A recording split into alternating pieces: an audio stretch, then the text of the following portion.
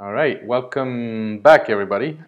So for this lecture today, the last lecture for our wells hydraulics chapter, I want to talk about what happens with multiple wells, basically, or well fields or interaction between wells. So we've seen many different aspects of well hydraulics, so steady state and transient flows, basically time drawdown, transient flows, both in confined and unconfined. And we also looked at slug tests in the last lecture, and then finally this last lecture is well fields. So a lot of this we've already seen, some aspects of it, but I just kind of wanted to gather the information into this one lecture. So there's basically three topics we'll talk about. The first one is dewatering, and there's an example of that here on that picture. You can see here the Chicago River on the right-hand side. This is downtown Chicago. The sheet pile that's highlighted, along basically a dam along the river to keep the water out. So you can imagine when they put the sheet pile on, they had to pump the water out of the construction area, and then they have to keep the water below grade basically as they build the foundation, which is down there. You can see the scale here with the people working. This is probably, or even the heavy equipment up there. We're talking like many tens of feet, probably maybe in the hundreds. I wonder if it's over 100-ish, right? So lots of water to keep out of this construction zone. So we'll see how we do that. Another aspect that we've talked about already is pump and treat system. So we'll spend a lot of time today on that, especially discussing kind of the what we call the capture zone, which is that zone that we need that pollutant plume basically to be captured by the well. The whole point, if we want to pump the pollution out of the ground, we need to make sure that all the pollution is pumped out and as little clean water is pumped. So we'll see how that works, and that's what we call the capture zone basically of the well. What is it that it captures basically?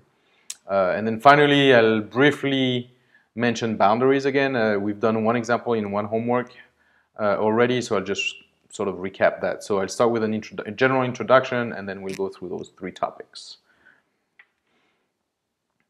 Okay, so again, these are the three topics, just a little more, visuals for you.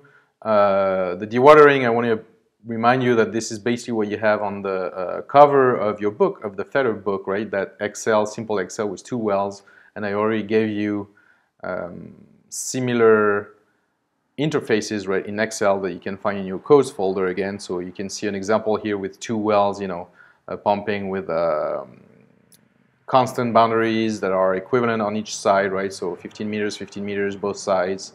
And then you can see kind of what the water table is doing.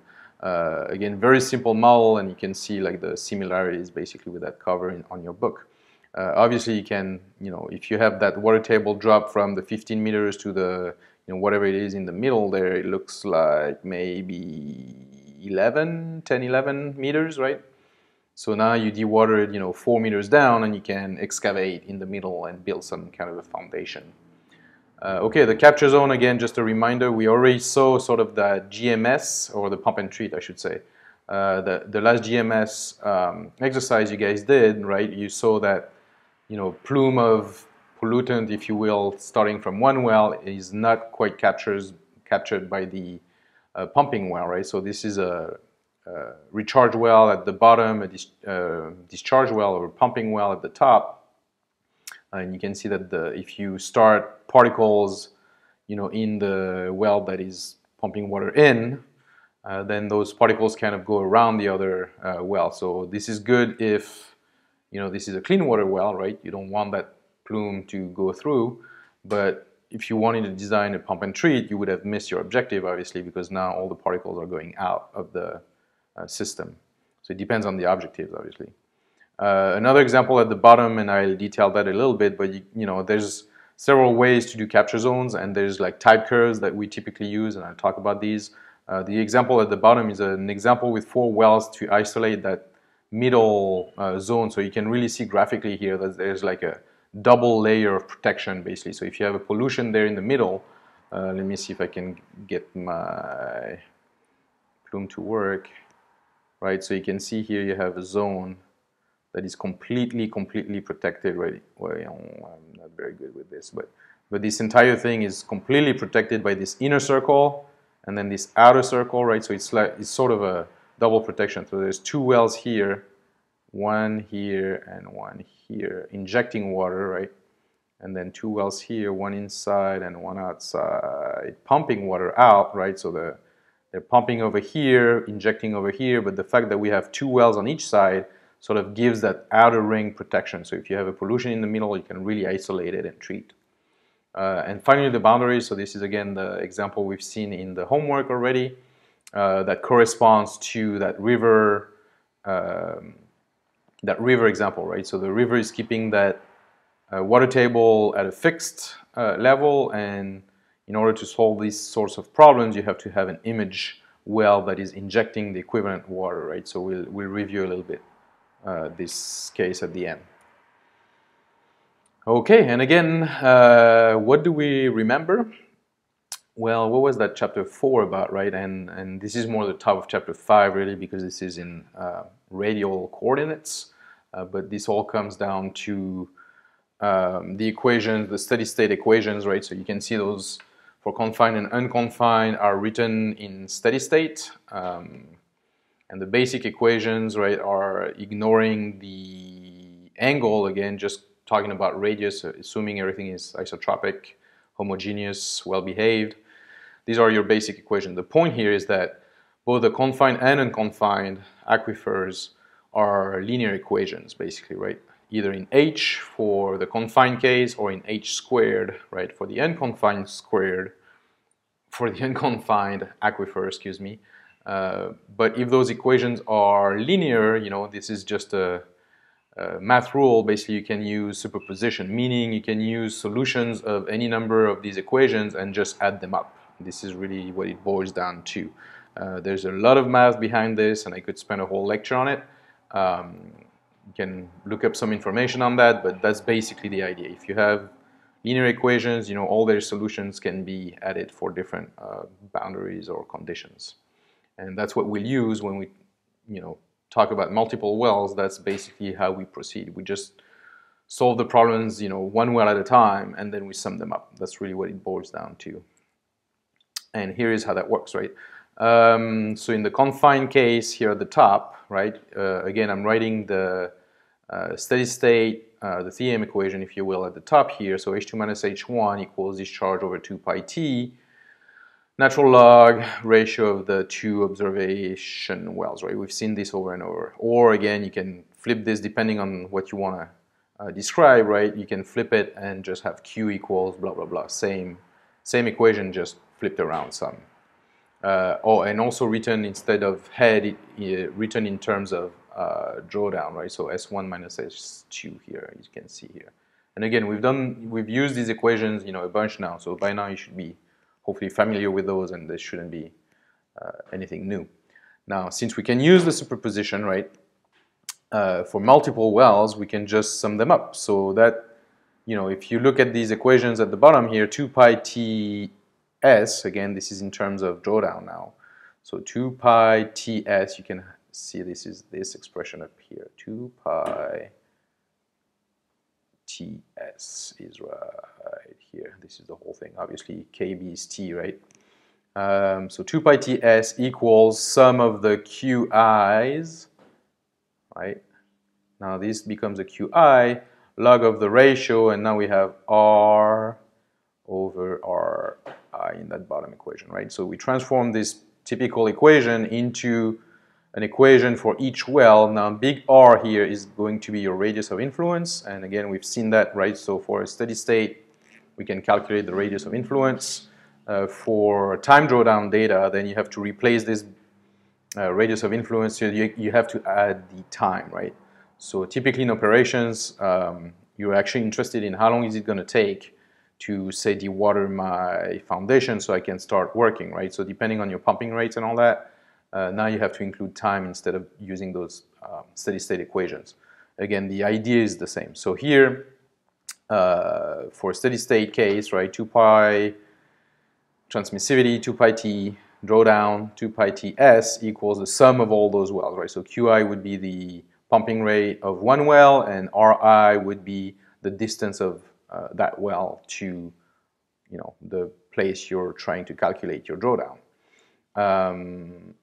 Now, if you're using a well field, so multiple wells with the same discharge, right? If QIs are all the same, you can take Q out of the equation, right, and then just, you know, put it on the left-hand side. So this is, or, you know, even more simply, so those equations you will use in a couple examples, but in simple terms, right, at the end of the day, what you get is the drawdown, the total drawdown, right, is the drawdown due to all these wells. Again, this is just a statement of, you know, the superposition, basically. So the drawdown at some place, right, is the sum of all the drawdowns at that same place due to a bunch of wells, right? So we know how to calculate the drawdown, you know, away from a well from our, you know, drawdown equations up here. So now we can just calculate it for each well and then sum them up. For an unconfined aquifer, and here I put a number of steps. I forgot to put the reference. I actually took this somewhere. I'll try to add it to the PowerPoint. But anyway, so for unconfined, as you know, we have that h square business that we've been talking over and over about. So what you do practically, right, is you do the same as we did before. So you treat it as if it were a confined case, right? So you start with a confined case. Obviously, now your transmissivity is, you know, whatever the transmissivity of that unconfined is. So it's K H0 being the head, you know, undisturbed head, the stable level of the water. And then the storativity, if you're using the unsteady equation, the transient equations, right, you add your SY instead of your storativity, okay? So for each production well, so for each well, you calculate the drawdown as if it were in a confined aquifer, except you use, obviously, instead of storativity, you use the specific yield. Okay, then you get the sum, right, like we just did before. The drawdown at some place is the sum of all the drawdowns, so you're good. Now, what you do is you correct. Like, this is the new thing for the unconfined and dealing with that square business, is that instead of just taking that sum like we did in the previous slide, now we're correcting this sum to find the proper drawdown. So S is going to be a result, and S prime was the result you got before, right? So the equivalent confine that we just did in step 2, this is this S prime number. So now we have S prime, we have the stable water table level, right? H0. So you can see now we only have H0, S prime, the equivalent confine, and that's it. So then you can calculate your actual drawdown for this unconfined case. Okay, and this is it. All right, so again, stepping into our topics, right? The first topics is dewatering, and again, the top left here is an example of, you know, multiple wells interacting with one another. So typically this is used for dewatering. Just a quick note, I'm not going to go into this too much here, but this is also important, obviously, or you know, a way that it's not an advantage or a disadvantage is when you have multiple wells from private properties, right? Let's say your neighbor has a well right here, right? Let's say this is your neighbor, right, and this is your house. Now your well, when you design your well, even though you have information on his well, now your two wells are going to interact. So you'll have to account for this. And let's say he has some, you know, foundation right here, and he's expecting his stable level to be here, but now it's going to be here. This change in water level here can have important repercussion on the stability of the soils and all the geotech stuff, right? So there's, you know, in this lecture, I'm talking mostly about engineering well fields and how we use them, but there's also issues with them, you know, when you put multiple wells in a neighborhood or in a vicinity of each other. Okay, but in our case, right, if we're thinking just, Okay, if we're thinking of dewatering, well, this is basically how it works, right? You have two wells, right, that dewater some part of the ground, so that now you can excavate over here, right? This whole volume is now dewatered, so you can, you know, get your your machines in there and excavate and build your foundations. Once you're done, with construction, then you can let the water come back, and then, if the water level is here, for example, the stable water level while well, I guess that wouldn't work, but anyways, you get the idea, right? You can get all the way down here, make all this, concrete, then build up top there, right?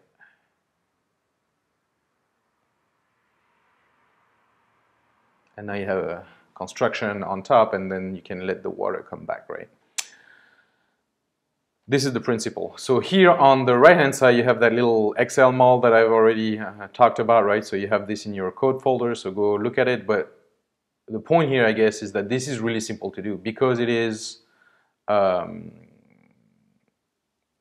superposition principle. So this is all solved by finite difference, right? And again, go into your Excel folder and look at those equations. It's pretty simple how it works, but we're just solving those drawdown equations by finite differences like we've done before without the pumping rates. So now the pumping rates are included here, so you can change those. But you can see your contours are there, everything is there, so it's really easy. Like basically what you do is you tell Excel, hey, what is my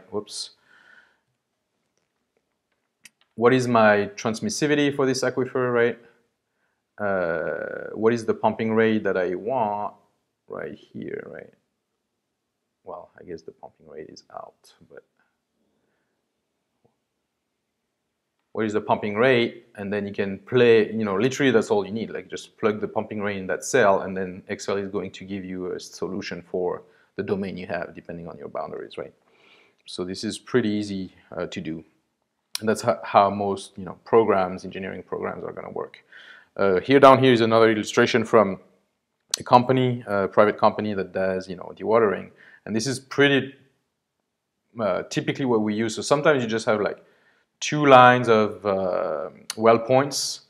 So basically you don't have that, third line here is just 2 big lines and then some kind of damming at both ends. Or you can have those sort of circular or, well points all around your construction area, right? And this is reminiscent of that picture I showed you of the downtown Chicago, but that's pretty much how they work. You have like a big pump, basically, that is operating like a line, well, what they call well points. So each of those is like a little well, but this is all, connected to a big pipe up top and a big, pumping station, and then typically some settling tank to get that dirt out of that water, and then some discharge somewhere else. You gotta get rid of that water. Couple examples. So the first one here, and again, this is just reiterating sort of the equations from before, right? But Jacob, 1950, did an analysis on a circular dewatering system. So again, you can have circular. The one that I just showed is kind of rectangular, right? But it's the same idea. So if you take a circular dewatering system, you can calculate the drawdown at the center. Obviously, that's what you would want, right, to know, because if you do, again, a circular, let's say this is circular here, right? Typically what you want to do is, get some construction down here, right? This is where your maximum drawdown is going to be, is near the center, so that's typically what you want to do, and then your well points would be, all around here. That's kind of that design of this thing. And again, we don't know how many wells for now. So if you do it, if you do a circular system, right, it's easy because we're in circular coordinates. So you get 2 pi ts divided by q is the sum of those ratios. Okay. Now that sum again you can replace by n, right? Just n times this if q is constant. We already talked about this. So now you have n that replaces that sum, right? So the sum of those numbers, if everything is the same, right? Everything is at the same distance. Now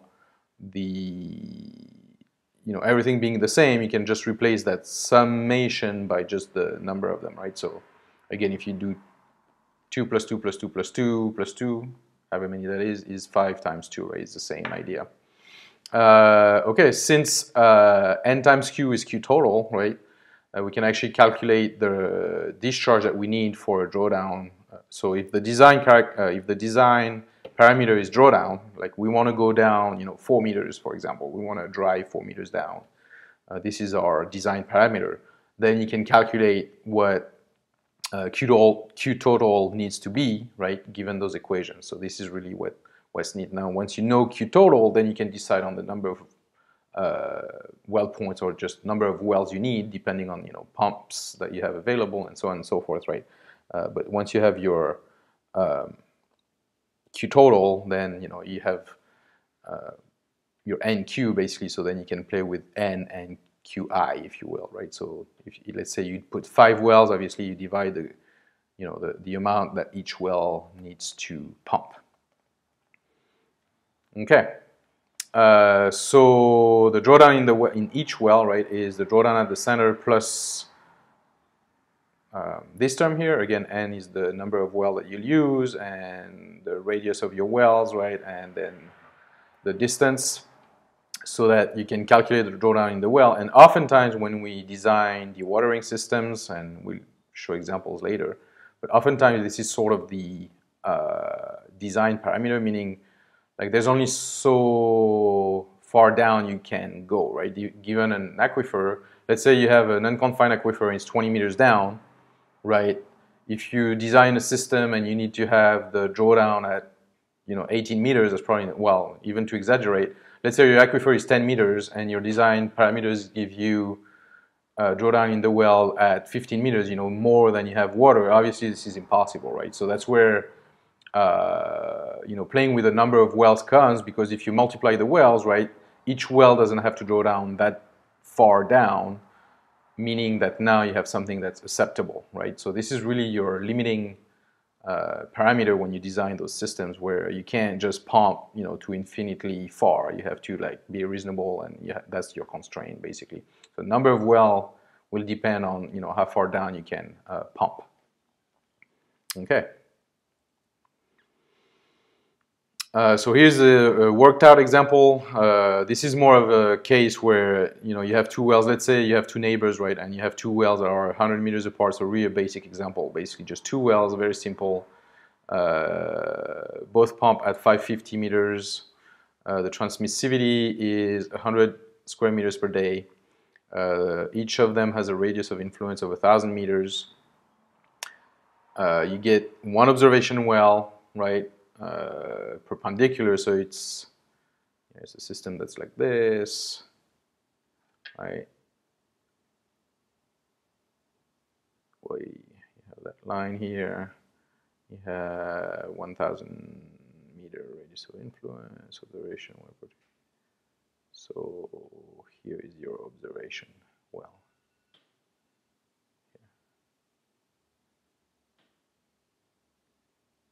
Right? So this is your 75 here. And this is your 100 meter here. Okay.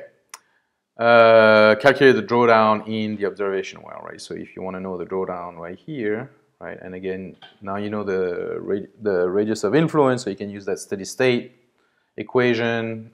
There's only 2 wells. We know everything. We know the transmissivity. We know the pumping rate, everything is given basically, so you just solve, right? This is really how it works. So at steady state, you'll get 4 meters drawdown, here. So if you have construction that requires less than 4 meters, you're pretty good. Well, I mean, 4 meters would be a little tight, I guess, but that's the idea. You can actually calculate what the drawdown is at some distance from those 2 wells, and that tells you, how much you can dig, basically, right? Again, in practice, what you do is you use some codes typically. So again, this is the MATLAB, and I'm going to get into that pump and treat. But what I'm saying is those analytical sort of solutions, they can be really efficient. They're really easy to use, and they give you some sort of a priori guesstimates. But you can use those codes to get a better view of your actual area, and especially in complex systems where you have layers and everything, it's definitely better to go to some kind of a final difference code. Okay, so pump and treat, right? So far, obviously, all our wells were pumping wells, and we were trying to dewater some region, right? So that's how it is now. You can see the parallel here with the pump and treat systems that we've seen before, where you have 1 pumping well, extracting water. So this is this one here, right? We're pumping water out of the ground, treat it in some facility, and then typically re-inject it, right? And this is the injection well, so you have like that loop, right? So this water presumably is going back in, and then some of it comes back out, obviously, and flushing that polluted groundwater. I already mentioned that, but this is the last GMS, right? So again, if these are two, say, if this is a drinking well and this is an injection well and gets polluted, then that's good, right? But if this was, designed to do a pump and treat system, you can see that the collecting well here, the pumping well, the extracting well, is not actually capturing your plume, so that would be a bad design, right? So how do we know a priori what that capture zone? So for this well here, there's a zone here that it's capturing water from. Well, it's probably bigger than that actually, but anyways, you get the idea. That there's a zone around that well that's capturing water, right, where the water comes from, basically. And in pump and treat design, this is really what you want to know, okay? When you design that thing, you want to know, okay, where is my plume of pollutant, and how do I design a well that is going to capture that plume? That this is really what the whole capture zone comes from. Okay, so I put here the reference, and the paper is in your paper folder. Great paper, really simple to read through or to follow, so it's really a good read for simple design. The way we do capture zone design typically is by using those type curves again. So we've seen those graphical methods and type curves over and over and over, right? So there is some semi-analytical or analytical solutions. Typically, you need an iterative process to solve them, so you can do this in Excel real quick or MATLAB or anything. But again, the design itself is already all solved. So for one well, you can see it here. You have one pumping well, and those lines here illustrate some capture zones, but for different Q over BU, and I'll explain that in a minute. But the idea here is, okay, if you have a plume that is basically this shape, and when I say a plume, I mean a pollution, right? So if you had a plume that is roughly this shape, right? Well, then this first capture zone design here would be good enough, right? So if your plume is smaller than this, then you can design for this. Now, obviously, if your plume is, bigger than this, let's say it's like this big, if this is the pollutant, extent in the ground, well then, obviously you're going to miss some if you design for this first line here, so you have to design a bigger system, right? Now, what that Q over BU is that parameter, right? That's the parameter that describes those lines, and you can see that Q over BU goes up as we go away, and what that means, right, is that Q goes up, basically, right? So again, B is the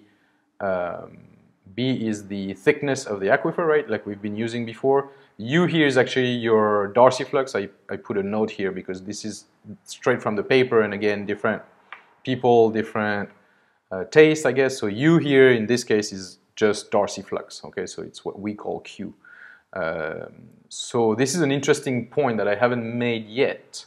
But Q over BU, right, if you look at the units, it's really the essence of this whole, Wells hydraulics chapter, if you will, right? So there's a tension, there's literally a tension between the pump, the Q, and the aquifer capacity to give you water, which is that BU, basically, or this transmissivity, right? So if you will, BU is also, if you think of it, right, B, well, let me call it B little q to follow our usual definitions, right? This is B K D H dx, right? Q is Darcy's law. So this is transmissivity, right? And this is the hydraulic gradient, sometimes called I, right? So BQ is also TI, if you will, right? BQ equals transmissivity times the hydraulic gradient. Okay. Now that means, again, that there's that tension between your discharge, Q, right, divided by the transmissivity and the hydraulic gradient, which are what supply the water, if you will, right? The higher hydraulic gradient, there's a higher, pressure, if you will. There's a higher flow, right? There's a higher gradient, higher slope that the water is, gravity going down. and then the higher the transmissivity, right, the higher, the more water you can flush through this aquifer. So this is really your tension. Now, if you look at the units, right, Q over BU has units of meters, okay, units of meters. This is why those lines, actually, when you do this calculation of Q over BU, that gives you basically a width that you can capture. And again, this is the whole idea between the capture zone and the pump and treat, is that the size of the treatment zone, if you will, or the capture zone, what we call this capture zone, depends on all those parameters, right? So again, for a given BU, then you need more and more Q to go away and away, right? But then vice versa, right? So if you have a given Q, right, the bigger the BU, the smaller the plume you need, right? Q over BU. So if you divide by your large BU, you don't need, much area, right? Because the flow is readily going in. So if you want to go away from it, you need a larger and larger Q, basically, or smaller and smaller BU. Okay, so this is literally what you use. Basically, this is for a one well, so pretty simple. Now for a two well, and again, you have these equations. So these equations are pretty simple for one well. So you can see Y here, which is the Y-axis, obviously. This is that sort of Q over BU thing, right? Q over BU. And you can see here there's a inverse tangent of Y over X. And again, that represents the gradient, right? We've seen that before. But, you can see this equation is pretty simple. Now, as soon as you have well fields, and again, the way this works, right, and there's an example in this paper that I'll ask you to read, but again, the design parameter, the constraint on your design is going to be the drawdown in the well. So let's say you have this plume, or you have a big plume, right, and you need to treat all this, so you can do for one well, you can do the whole design, you place your plume, you look at what you need. Well, let's say you need now this 1600, line, basically, to capture the whole width of your plume. Okay, well, you go to the 1600 Q over BU. Well, given for a given BU, that may be a ton of Q that you need, a lot of energy, right? Or then when you have this, you can calculate the drawdown in the well, and then you realize that for this Q, your drawdown is going to be insane. It's going to be like really, really low, and that's not practical. So then you redo it if it's too much, right? If you're limited by the drawdown. If the drawdown is too much, then you go to a two-well design, okay? So there's another type curve for two wells. You kind of fit that around your plume. And now with two wells, obviously, right, because wells interact, you can see how now your drawdown is not as dramatic if you have two wells for the same work, for the same Q, basically. Again, those equations are slightly different, right? But don't worry about this. This is all, again, type curve, so you kind of fit graphically just like I did here with my pen. Same thing, right? Two wells, if it's still too deep, then you go to three wells, to four wells, right? So you can have typically like 2, 3, and 4 well design is kind of what you do. And they're typically in a line here. So if you have a 2 well design, you have 1 well up here and 1 well down here, right? And you get essentially the same thing, or the same capture zones, but now not as much drawdown. They're slightly different, obviously, your capture zones, but they're similar. And that's how it works. Now this YD here is that the position of your if I could find the term for it, your stagnation point. There it is. I thought I had put a figure where the stagnation point was given, but for a given capture zone here, you can see that there's a stagnation point, and this is where it's where it is basically. So this gives you also like kind of the distance from your well to the stagnation point. Now, a note of important note, or something really important to understand for pump and treat and capture zone concepts, is that they're different from drawdown, right? So for the dewatering, I told you, because we can use superposition, it's really easy. You just have 2 wells, you just calculate the 2 wells independently, and then you sum them up and you get the drawdown. So this is how dewatering works. For pump and treat, right, what we're interested in is the capture zone, which again is completely, well, it's not completely different, it's related, but it is not the drawdown, right? So you have those definitions. This is a really good report where you can sort of read through these concepts of pump and treat and how that works. But I really like this top graph here, where you can see this one well, the extraction well, with the circular drawdown around it, right? But because there is a regional flow, right? So now the flow is actually left to right, right, 996 down to 988, right? So we have flow this way, and the capture zone is basically the interaction between the original flow and the actual drawdown from the well. So you can see that the shape of the capture zone is completely different from the actual drawdown of the well. And another illustration here is this would be sort of your stagnation point here that I described before. So if you have a pumping well here and this is your original, slice, you can see that even though there is drawdown here, right, the water is still flowing away from the well. So this is not captured by your well. The well is capturing only up to here. So again, drawdown and capture are two different things, right? So even though there is drawdown here, because of the regional slope, right, now there is actually flow away from your well, not into your well. So if you have pollution here, it doesn't work. Okay, so again, capture zone and drawdowns are different things. And another illustration of sort of more advanced pump and treat solutions, right? So I've shown you before, like one well pumping pumping in and pumping out, if you will. Here's an example with two wells, and this is a really nice paper. Again, this is a little more advanced, obviously, but I put that in your paper folder as well, where you have an inner and outer ring, basically, of wells, right? So you can see this inner pair of wells, which is what we've seen before, with this well here pumping in, right? And then you can see the flow lines going to the pumping out extraction well here. So that's what we've seen before. This is your stagnation point for that pair of wells, and you can see there's a nice cell inside.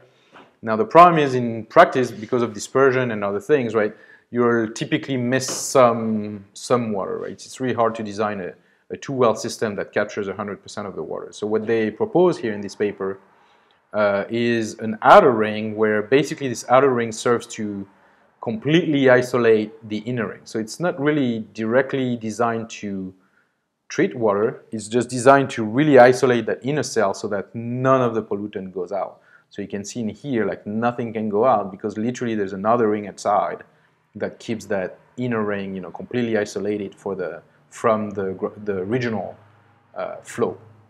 Okay.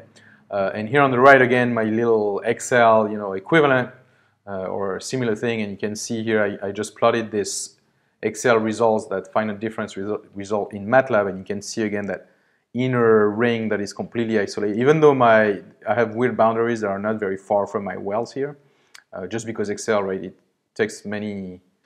would take a really big spreadsheet, so I could do this in MATLAB much easier, but again, for graphically showing you, I kind of like using the Excel thing, how the finite difference work. But now the problem with that is that I have very limited amount of cells that I can use, right, and my domain is definitely not infinite, so I have boundary issues basically that reflect on my system. But you can still see that if I use 4 wells, I have a really clean inner cell. So if I had a plume that was right here and I wanted to clean that up, right, this 4-well system works really well. Okay, and that brings us basically to this boundary issue problem. And again, I'll go quickly through this because we've done an example already here. But that is based on superposition again, so I just kind of wanted to remind you here and show also the plots in Fetter. This is kind of the end of the chapter in Fetter as well. So the case we did for the homework is this case with a river, this case down here, right? There's a river that maintains a constant head, right? So it's a recharge boundary because it's recharging, the groundwater. There's water in that river, so it never goes dry. Well, it can go dry if you pump too much, but anyways, the idea is that this is recharging, replenishing, so that you have a fixed boundary here, just like we did in Excel when I said, my boundary on the left is 10 meters and it never changes. That's basically like having a river there that just maintains that level at 10 meters no matter what. So now when we have a well pumping in this aquifer, right? So on the left-hand side is doing its thing, right? It's doing its radius of influence, but on the right-hand side, right, it can't really do its radius of influence because here there's a river, right, that just keeps adding the water, so you can pump all you want.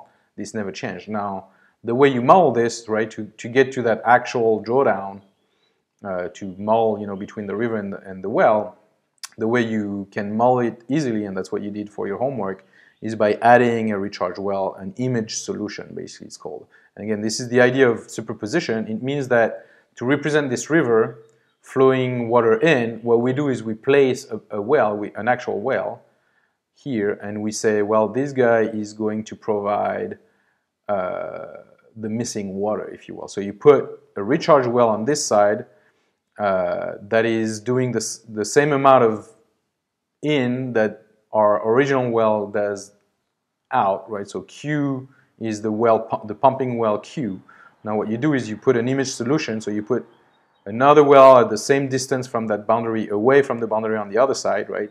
So you fake it, basically. You tell it, hey, this is what, what I'm doing here. I'm putting water in, and what that does once you have those two solutions, you sum them up. Again, same thing, right? That's the same idea. So you can see here the cone for the recharge well here, that dashed line here, right?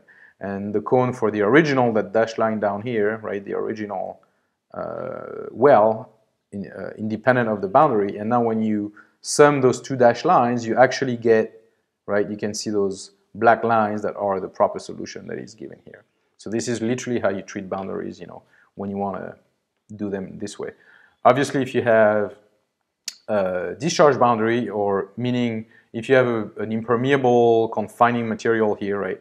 Let's say a granite outcrop at some point that comes into contact with your porous material where your aquifer is.